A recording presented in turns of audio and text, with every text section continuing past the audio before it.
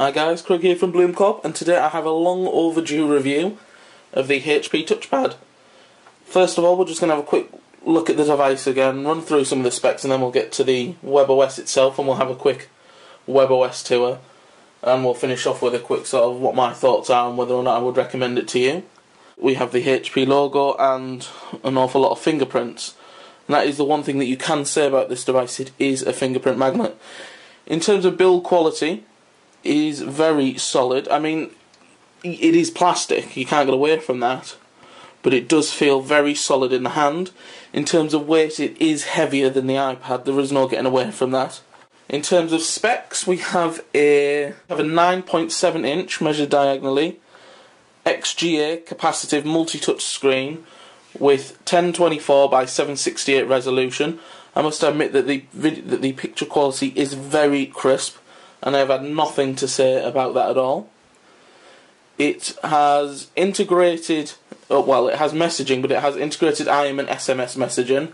I've got the original Palm Pre, which I tried to use in conjunction with the device. I was able to make phone calls on the device. For some reason it didn't want to send text messages. I don't know whether or not that will be fixed in the firmware update. On the front, we have a front-facing 1.3 megapixel webcam for video calling using Skype. This is the 16GB model. It also comes in a 32GB model. And in terms of battery life, I found it to be quite impressive. I got anything between 8 and 10 hours. And it has a 6300 mAh battery. So I mentioned weight. It comes in at about 740 grams, which for the American audience is 1.6 pounds. In terms of actual size, you'll see that they are both virtually identical. You can put one on top of the other. In terms of thickness, however, this is where you can really see the difference, because the touchpad is at least twice as thick as the iPad. But I guess what you've got to remember is Apple has been in the game for more than a year, longer than the touchpad has been.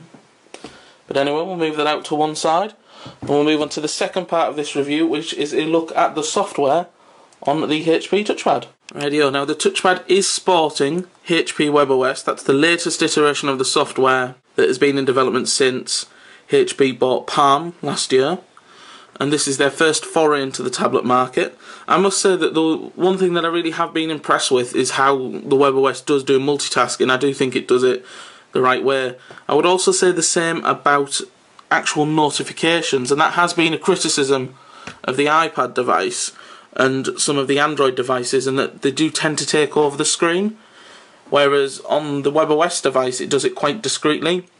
As you can see in the top corner, there's a sort of envelope, so all you've got to do is swipe down. It tells you what notifications you've got. So on that one, for instance, I've got a Facebook notification and a couple from Cineworld when I went to cinema yesterday.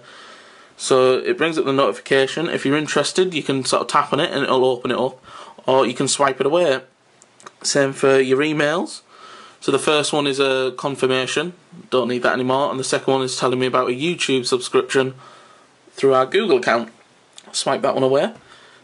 That's it, and you swipe down purely to get access, swipe that away, and then it'll disappear indefinitely. The one just to the right hand side, which you swipe down, that is just telling you a couple of pieces of information about network, Bluetooth and airport, and it also tells you the date.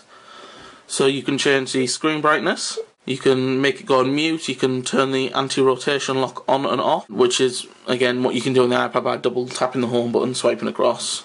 I think it just makes it a little bit more quicker. Anyway, we'll just quickly break away from that and get back to the home screen again. Now the first application we're going to have a look at is the internet. So we click on that, fires up a little globe symbol and it opens it up. And the first thing to say is the keyboard for this device, which I think is fantastic. I've never really noticed it in the past, but you've got the numbers on the top, and it is amazing how much time that saves you. And in terms of keyboard size, depending on what you want, if you just hold down the keyboard in the bottom right hand corner, you can have a medium sized keyboard, small sized keyboard, or if you've got very tiny fingers, an extra small sized keyboard. For me, I'll go back to medium. So in terms of visiting a website, we'll just quickly go bbc.com. And in terms of actual buffering times, I've found it to be relatively quick. As I say, I've got an iPad and I haven't found it any slower than that. I think the operating system, or the WebKit system that they're using for their browser, is very, very good. Now, in terms of multitasking, which is what I really want to get onto, if we hold down that and we open in a new card, it just flicks it on top. Now if we swipe from the bottom up, that's how we get back to our home screen, or we can press the home button. And you can do two things with these cards. You can either have them side by side and you can flick through them, or if you put your finger down on one and hold it down, you can stack them. And I think that I personally think that is the best form of multitasking that I've seen used on these devices. Another rather cool thing about these devices is the fact that they have built-in flash, which quite a few tablets out there don't currently have, and the ones that do, it is rather laggy. So we'll quickly go to our channel and hopefully you will see it boot up one of our videos, no lag, and it'll play it perfectly fine. So that's the BloomeCorp channel. You can see there's a couple of videos on there. A little bit of information on the left hand side, some of our subscribers, a comment that was left on the channel, and without any problem it's firing up a video and it's playing it right from the off. Tap it to pause it, expand to full screen. The only one issue is that when you do that, it has to be done in a certain screen rotation, and then to get out of full screen, bottom right, as you can see the auto rotation on the screen's worked, flick up, and to get rid of a web page, flick down and flick down. The Mail app is another one that I've been very impressed with. We'll just open up the top one first because I don't really want my private account on display. Now what you can do is you can move it. So if I move that across, that'll show me all my accounts. But if I move it that way, then it gives me a fuller screen. As you can see here, I can now see all my emails. But then if I click on that one, then it'll move that full screen across. So what I'll just quickly do is we'll go back to that email there, and you can see it works perfectly fine, and it is very, very good. It's got a universal inbox as well, so that you can see everything. And just quickly move that back across, and it'll flick across. And again, this is one of the better versions of an email client that I've seen on a tablet, and possibly also on some PCs in many respects. It is very, very impressive. Flick up and flick away. The calendar application is something that I have found can be a little bit laggy occasionally, and it doesn't want to work for me at the moment. And I must admit that is something that is it's a little bit slow on in terms of responsiveness. And the less said about that, the better, I think, really. That's something that will hopefully be fixed in a firmware update, I should say. This is the Instant Messenger client, which if you've got a Pre-3, you can obviously receive your text messages and your phone calls on, although I have found personally myself that you can use it with the older phones, especially from the phone calls line, but I haven't been able to use text messages. I can sync it with my account and it'll bring them up and I can type them on screen, but when I send it, it keeps on telling me that it fails to send. Hopefully that's something that will be fixed in a firmware update, although it could be that they just don't actually support the phone that I was using it with, which would be a bit of a shame.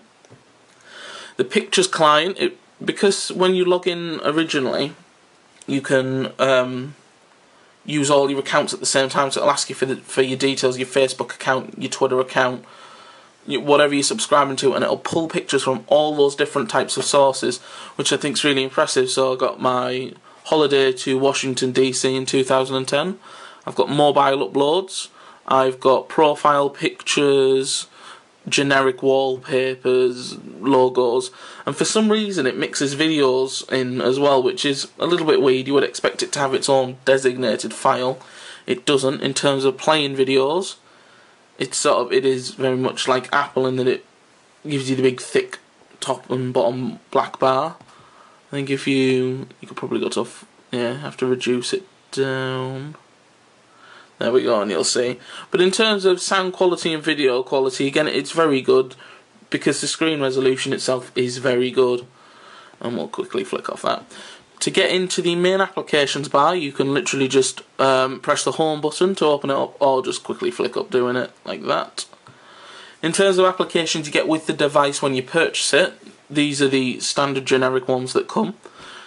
Because I had a Pre before and I already had the account that it came with, when I turned on the device, I must say I didn't have to have a computer or anything to get a first boot to sort of sync it up to anything. This is a totally wireless device in that sense. I typed in my username, it did something for a couple of minutes, and then all of these downloaded apps from my past device were on there, which was quite impressive. Although, I say that, but there is one inherent flaw, and that is you get it in a much smaller screen format, which is disappointing because it's not really user-friendly in that respect. There we go. There are, however, a couple of apps on which are meant for this device, Angry Birds being one, and that was one of the first ones I did download, and it was free, which was, well, I was very happy with anyway. And in terms of responsiveness, I think it's up there with some of the other devices. Pinch to zoom works perfectly well. Flick, and boom. As you can see, that works perfectly well. And you can have that running in the background, and the device works perfectly fine and you don't get any more lag. I haven't really used the favourites column, and the settings column's rather like the old one. Although you do have print management settings, which is what I should say, because it's got wireless printer technology built in, which works with all types of HP printers, and I do have one downstairs. Unfortunately, it's not turned on, so I can't show you that technology at the moment, I don't think. Select the network, and it's not currently bringing up any printers that it can find, and I think that is because it is turned off. So we'll flick that one off the screen. And the one last thing I want to comment on before we bring this video to a close, and it's probably the most important aspect of this, and that is the HP App Catalog Store. And this is possibly the only thing holding this device back, and that is the lack of apps currently available.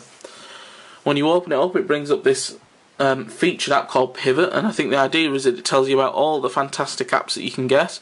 The only problem is, when you do bring it up, it actually says not available. We'll go to categories though, and you'll see in the top of the device, if you just bear with me for 1 second, we have all apps. Now, the only problem is that when you look at the right hand side of the device, free, but out of all of those, the only one that's actually currently built for the touchpad is that one there. And for me that is very disappointing, because it means that I've got a device that I've paid £499 for, but there isn't currently a lot of content that I can put on it. And I think that is the only thing that is holding this back. I think for HP's first attempt at creating a tablet, it's absolutely fantastic. There just isn't a lot of content to put on it. Now, for those of you that noticed on my videos section, I do have a film currently on there, and what I did was I just literally plugged it into my Mac, and I plugged it in via the cable provided into the base. What you do have to be careful of is how you name your files. My first couple of attempts of getting media onto this were very difficult. I just dragged across a film and some pictures, did absolutely nothing, it couldn't find them anywhere. What I had to do was put them in a folder, and call the folder videos, and call the folder pictures. And when I did that, then all of a sudden I get quite a bit of the content that's down on this side, and I also get the video section, which has the no strings attached film that you can see. And it was only through doing that a couple of times that I actually learned how to do that. But it is a bit of a faff on, if I'm honest. So in terms of my final thoughts on this tablet, I think it's absolutely fantastic. I think the multi-card system is brilliant. I think the way that it displays information is brilliant. There's just type, and you can type whatever you want in BBC, and you can search it through your contacts. You can search it on Maps, Wikipedia, Twitter, catalogs. I think all of that is brilliant. I think the way that they've gone about it is fantastic, but there's nothing to put on it, and that really is going to be the deal breaker for a lot of people. I think the price point for me isn't really a sticking point. What is the fact that I can't put anything on it. I mean, I've been impressed with this device sufficiently that I am going to hold on to it.